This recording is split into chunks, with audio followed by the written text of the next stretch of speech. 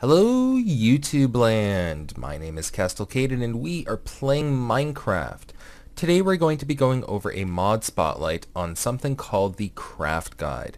I will leave links in the description down below, and keep in mind there are going to be two links, one for mod loader and one for Forge. Make sure to download the correct version for your setup or else it will not work. To get started, you activate the Craftguide using the G key. So here we have our recipe list. It is fairly comprehensive. You'll be able to actually check exactly what you want and it'll be right there. Best part of all, if you have mods that add blocks to the game, these will also be included. So, it's amazing. You don't have to check random wikis. All you have to do is just check this and you'll be able to get it all done and find, it's in a nice tight package. That's exactly what you want. Let's say you want to bring that even further. Let's say you want to find out all the recipes you can that have something to do with diamond. Just click on it. Pretty simple, right?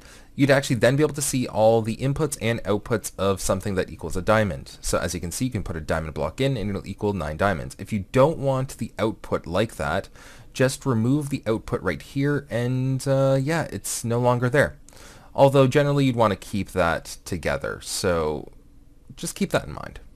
So to get out of that, all you have to do is hit clear and off you go. But let's say you want to have something more than just the ones that are in the crafting table. Let's say you want recipes from the furnace. You can add and show recipes of this type as well. So if I were to scroll down, you'd see my furnace recipes in here, which is perfect for me. But let's just hide those temporarily. Let's say, okay, potions. We know that there's a bunch of potion recipes. So instead of having to disable this and then enable this, what you could also alternatively do is show only recipes of this type. This will hide the crafting guide or the crafting table recipes temporarily.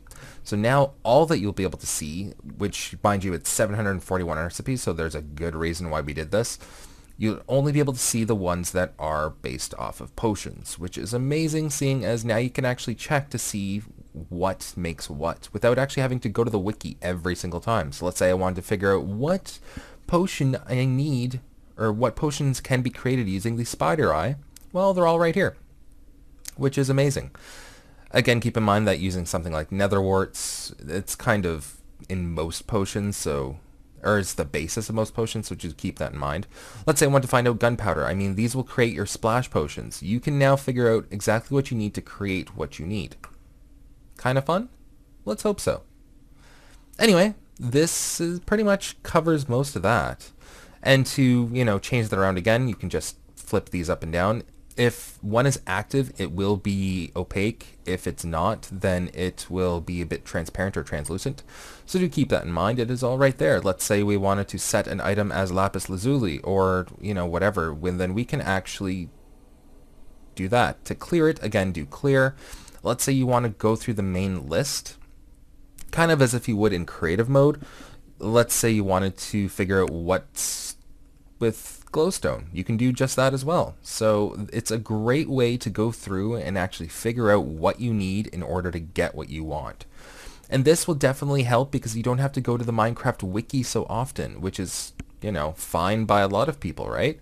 And I mean, again, it shows you pretty much anything that you need related to the block that you suggested. So here you can actually see that you need pink dye with white wool to equal, or any type of wool really, to equal the pink wool. That pretty much covers the basics of this mod. I do suggest you getting it. It's one of the first mods that I download as well. It's one of the first 5 that I download.